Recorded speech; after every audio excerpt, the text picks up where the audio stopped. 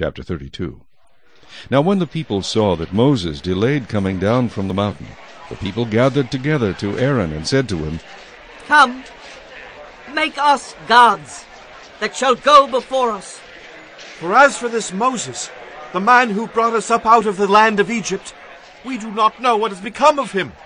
And Aaron said to them, Break off the golden earrings which are in the ears of your wives, your sons, and your daughters, and bring them to me. So all the people broke off the golden earrings which were in their ears, and brought them to Aaron. And he received the gold from their hand, and he fashioned it with an engraving tool, and made a molded calf. Then they said, This is your God, O Israel, that brought you out of the land of Egypt. So when Aaron saw it, he built an altar before it. And Aaron made a proclamation and said, Tomorrow is a feast to the Lord. Then they rose early on the next day, offered burnt offerings, and brought peace offerings, and the people sat down to eat and drink, and rose up to play. And the Lord said to Moses, Go, get down, for your people whom you brought out of the land of Egypt have corrupted themselves. They have turned aside quickly out of the way which I commanded them. They have made themselves a molded calf, and worshipped it, and sacrificed to it, and said, This is your God, O Israel, that brought you out of the land of Egypt. And the Lord said to Moses, I have seen this people, and indeed it is a stiff-necked people. Now therefore let me alone, that my wrath may burn hot against them, and I may consume them, and I will make of you a great nation.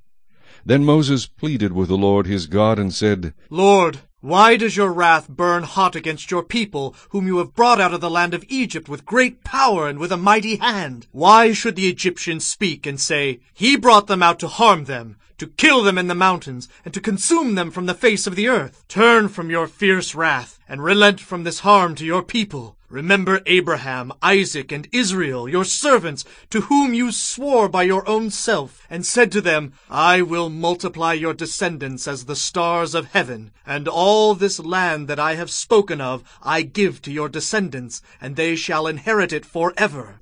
So the Lord relented from the harm which he said he would do to his people. And Moses turned and went down from the mountain, and the 2 tablets of the testimony were in his hand.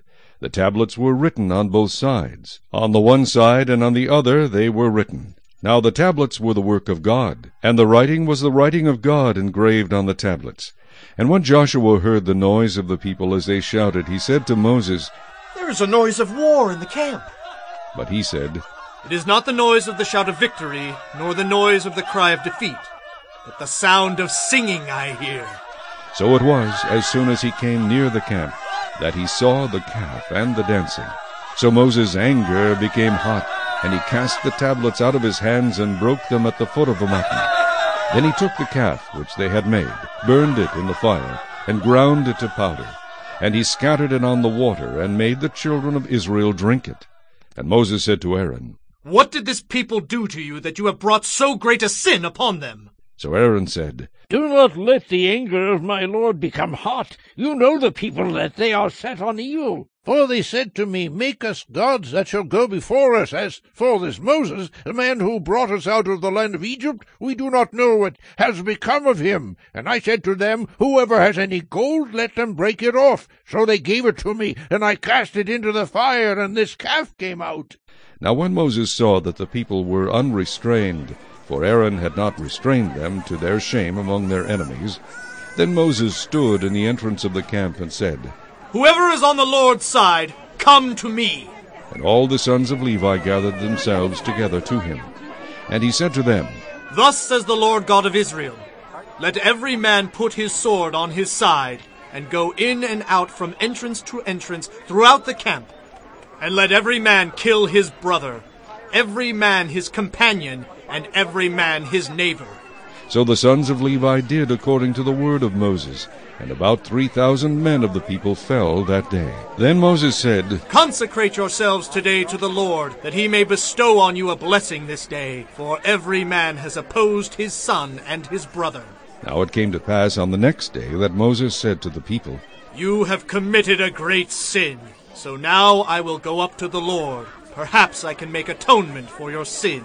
Then Moses returned to the Lord and said, Oh, these people have committed a great sin, and have made for themselves a god of gold. Yet now, if you will forgive their sin. But if not, I pray, blot me out of your book which you have written. And the Lord said to Moses, Whoever has sinned against me, I will blot him out of my book. Now therefore go, lead the people to the place of which I have spoken to you. Behold, my angel shall go before you.